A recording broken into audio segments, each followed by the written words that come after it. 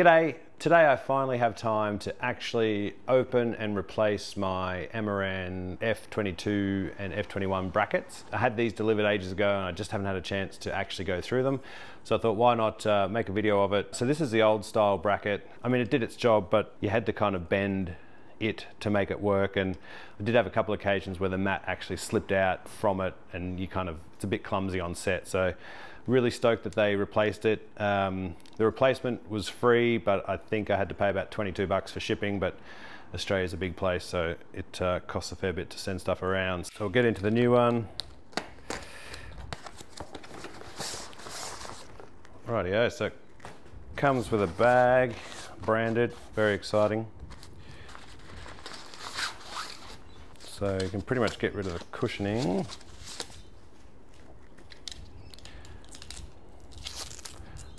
So a nice little Velcro strap to keep the arms together when packed up. And that's cool, it's got the built-in kind of grip. I'll just show you down here, the arms pull out and slide in. So you kind of pull out, slide it in, pull out. Probably lay the mat flat, I guess. Do it backwards, upside down. So these rods are tension based, so you can push them in. So just put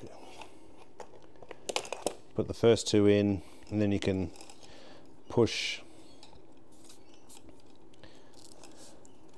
kind of put pressure on the end and slide it in, and then that'll clip under there. So that's actually super simple. I really like that. It doesn't feel like it's going to come away. There's enough room on those hooks to hold it in place.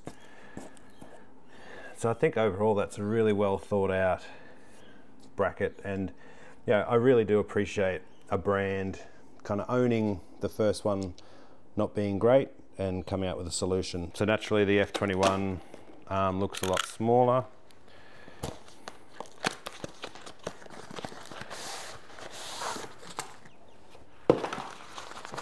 Still with a lovely little bag. So I'll just show you again putting these together. So you pull it out and slide it in. So pull it out, slide it in, pull it out. So that's really handy. And then you got these which are spring loaded, kind of tension based.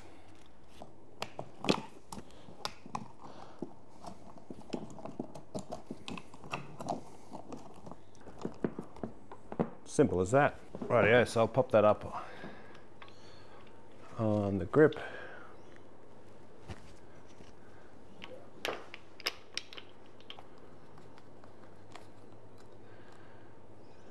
So checking it on a boom arm, simple. It's nice and sturdy now. I was always afraid when hanging it above talent for a hairlight with the old bracket that those curves were just too easy to slip out. So very stoked with the new version, and I feel much more confident that I'm not going to hurt someone on set. I'll build the rest of it on there. Everything feels much better now with that bracket. So back to back, you can kind of see the difference. You've got a frame that needed to be curved and bended, and the mounting point did have a little bit of give in the bracket, whether you use the bent arm or the straight arm. And here we've got just a much firmer, stronger grip, so much more confident. So if you haven't already ordered your replacement brackets, or I'm not sure if there's a date for the free replacement, but I'd definitely suggest buying them if they are costly now as well. I just think you'll have a much better time on set and a safer option all around.